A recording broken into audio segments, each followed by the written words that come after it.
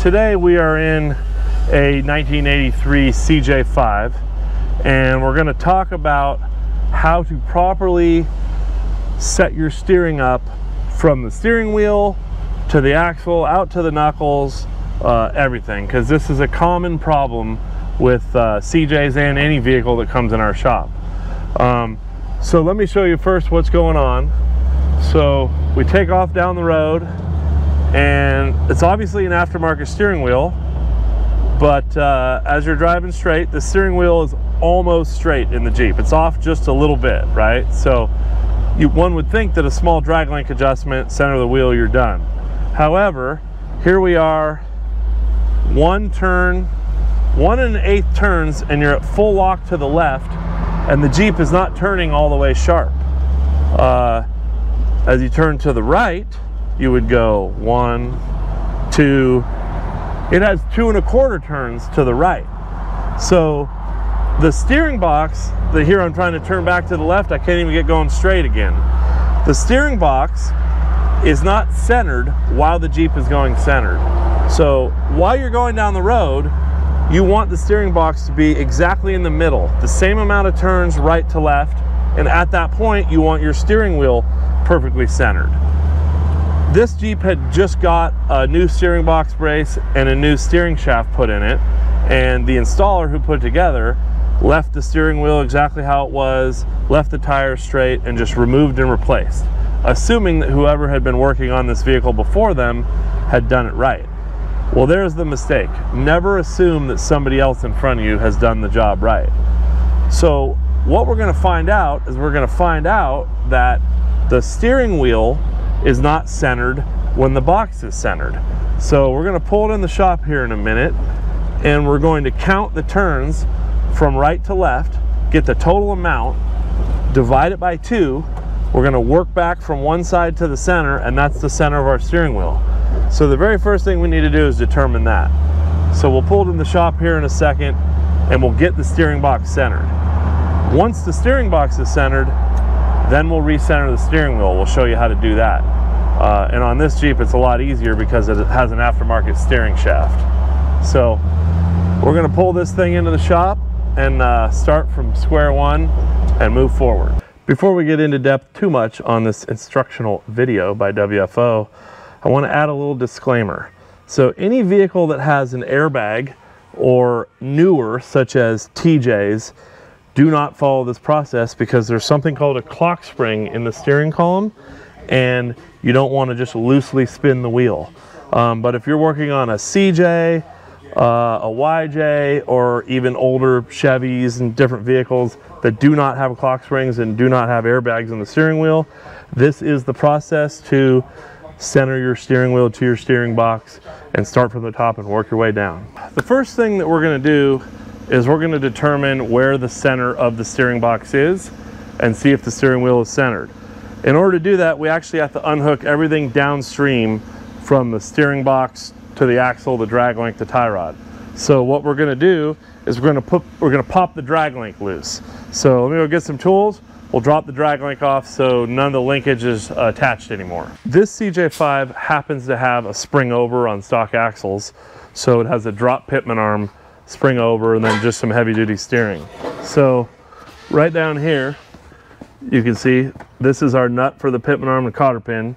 So in order to start our process, we're going to pop that cotter pin out, and we're going to drop the drag link right out of the pitman arm. So basically you pull the cotter pin out, you loosen the nut on your upper drag link end at the pitman arm. This is where everybody else has their own way of doing it. We happen to do the old hammer trick. So one smack from the side, it's tapered, and it just drops right out. So now your drag link is disconnected. So when we turn the steering wheel and the steering box, nothing else is going to happen. So first thing we do is go all the way one direction. So we are all the way in one direction, and the steering wheel happens to be exactly upside down, right? So this is a CJ. Most CJs have a 4 1/4 turn steering box. Some newer models have 3 1/2 turns. So let's just check how this is. So 1 turn, 2 turns, 3 turns, 4 turns, and about 1/4. So I happen to know that. So to get to the center of the steering wheel, you would go an 1/8 turn back, which puts the wheel right about here. And then you go 1, 2. So 2 1/8 is half of 4 1/4. So as you can see, the steering wheel is completely on wrong.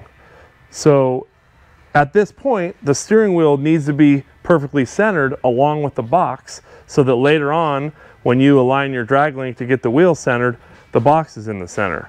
So now we kind of have to go backwards on the process. So there's a couple options. Some steering wheels, you can actually unbolt the steering wheel, take it off, move it, put it back on. In this case, I happen to know we have an aftermarket steering shaft from Borgeson that has every little notch that you can go to. So we can actually make the change on the steering shaft on the steering box. So what we're going to do is, if you look inside here, we are going to, you can see right through here the new Borgeson steering shaft, and that goes all the way down to the steering box. So we're going to unhook the U-joint on the steering box, pop it off, spin the wheel till it's centered, and pop it back on. So we'll do that right now. So right now he has loosened the set screw that holds the Borgeson joint on, then he popped it loose. So here it is dangling right now. So what I'm going to do is I'm going to go up there in the Jeep and I'm going to watch the steering wheel, and he's going to turn it till the wheel is perfectly centered. Then he's going to slide it back on, because we know the box is perfectly centered right now. So right now, as you can see, the steering wheel is upside down and crooked. So I turn the wheel, it's not turning the box, it's unhooked, and I go right to perfectly centered. Now you're ready to put the U-joint back on. So now he can slide the splines of that Borgeson shaft right back on. And now what we have is the steering box and the steering wheel are in complete unison. And then one other thing you want to confirm while you're doing that, because some pitman arms are clocked differently than others when they're on the steering box. So if you sneak in there and take a look, that pitman arm is actually pointing straight back off the steering box, which is how you want it. So now that we have the steering wheel centered when the box is centered and the pitman arm is on and it's pointing straight back, now it's time to make the initial drag link adjustment. So it just so happens we pulled this thing in, the tires are pretty much straight. So now you'll be able to see how much it was really off before. So here's our drag link. We haven't made any adjustment.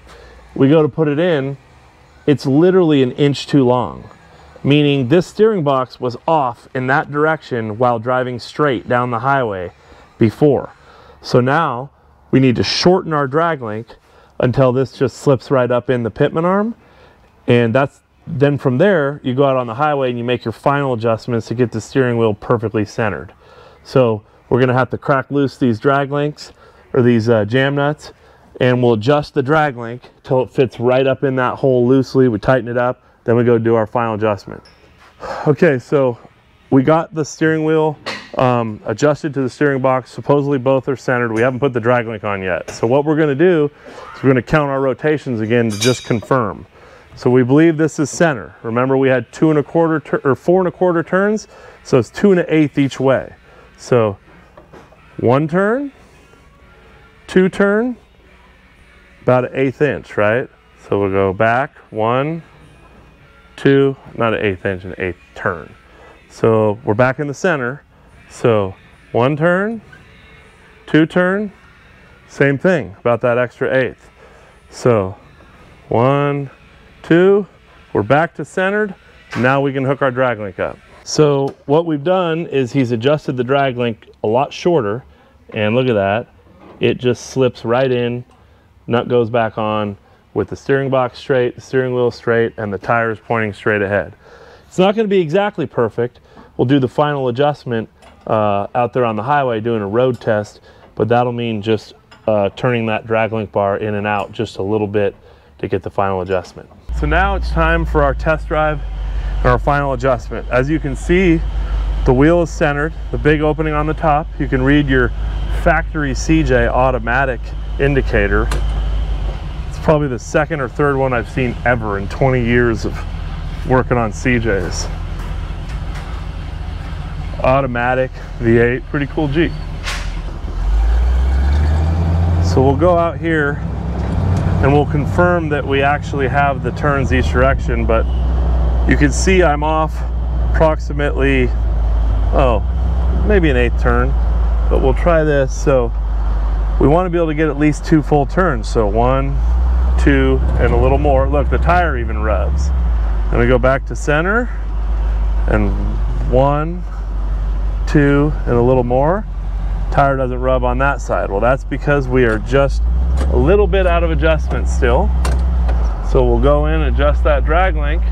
It'll be perfectly centered, and we're going to get the full steering both directions. The other benefit is in the center of a steering box there actually is a little spot where it likes to return back to. Helps drivability a little bit too. So you always want your steering box perfectly centered while you're going straight. As you can see, my wheel's off to the right.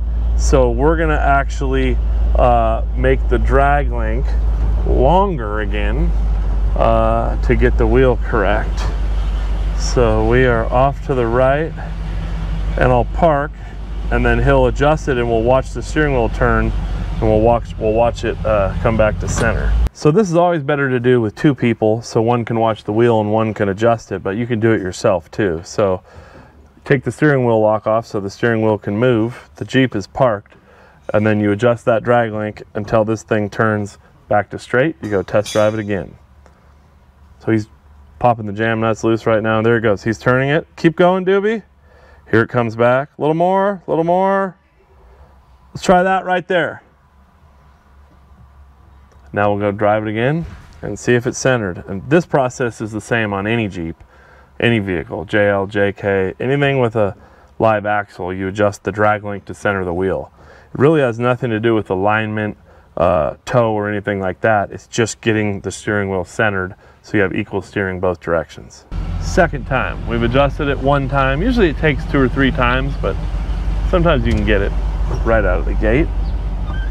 You always want to find a nice straight flat section of road to do this. I would say we went just a hair too far. And look at that. This thing turns on a dime, which it didn't, especially to the left before, even to the point where the oversized tires rub. Yeah, my bad. He's not going to be excited when I tell him he's got to go back the other way. We went a little too long, a little too much. We're just going to lock it down at that. So this will be the initial adjustment, the first adjustment. This is the 3rd time. They say the 3rd time's the charm, right? So far looks pretty good going through the parking lot. And there we are. Wheel perfectly centered. Box perfectly centered. Getting maximum steering both directions out of this vehicle. Hope you learned something today.